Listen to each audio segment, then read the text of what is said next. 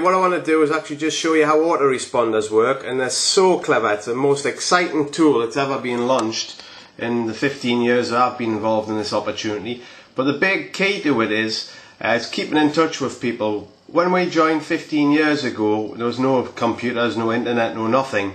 And where we picked up the idea from, I don't really know, just probably from being annoyed with people who couldn't see the opportunity.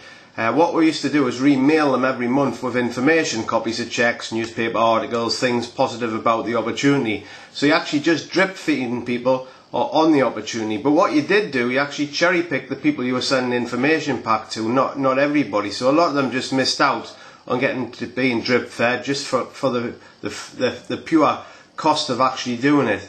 Now the clever thing with an autoresponder, anybody who inquires on the website will automatically be added to a mailing list which you can mail on a first name term forever.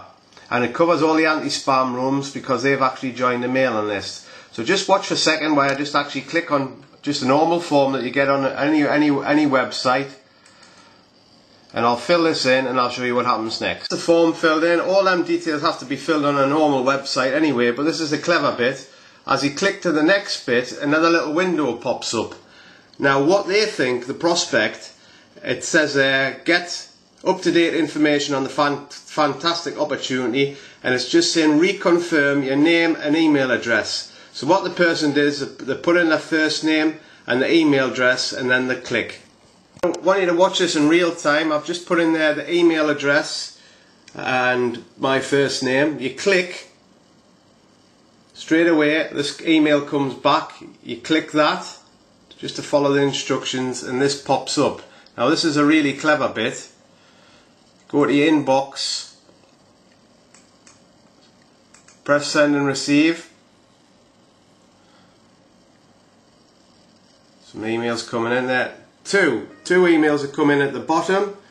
The first one is the form off your website and the second one is the important one. So if you can imagine you've just replied to some information. Bit of that opens up in a second. This is what it looks like. The header says, "Hi Gavin, exciting information as promised." So the prospect thinks, wow, that's professional, and actually really excited because they see their name. A name and an email is so important. Then what the email says below, "Hi Gavin, if you had broadband, here's a short exciting video to watch on the internet."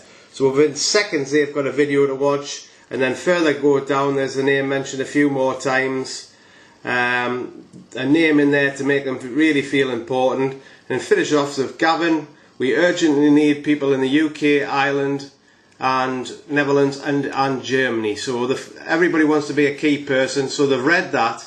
Now what you also got to do at the same point is post them some information in the post as well, so it lands on the mats. Not just relying on the emails, because it can be easily deleted.